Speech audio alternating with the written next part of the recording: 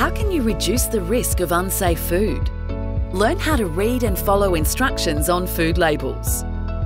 This video covers how to read date marks. You might wonder what the difference is between a best before and a use by date. Use by dates are about safety.